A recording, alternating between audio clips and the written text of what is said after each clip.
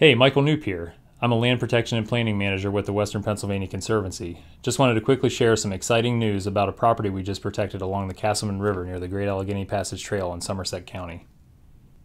It's about 48 acres of dense forest, and a mile of it is along the Castleman River near the village of Fort Hill. It provides wildlife habitat, water quality protection, and will help protect the amazing natural views you see when walking or biking along the Gap Trail in the Laurel Highlands. You can also see this property up close by kayaking or canoeing along the river. A few years ago, we worked with the Castleman River Watershed Association to install a canoe kayak access ramp for a water trail at Fort Hill. The new property is river right, about a quarter of a mile downstream from the put-in. You can take out about 6 miles downstream from there at the Harnetsville River access. This ramp and trail are open for public use.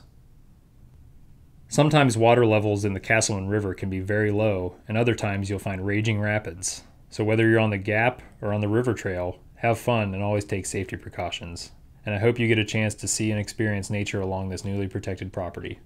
Thanks for your support of the Western Pennsylvania Conservancy. For more info, visit waterlandlife.org.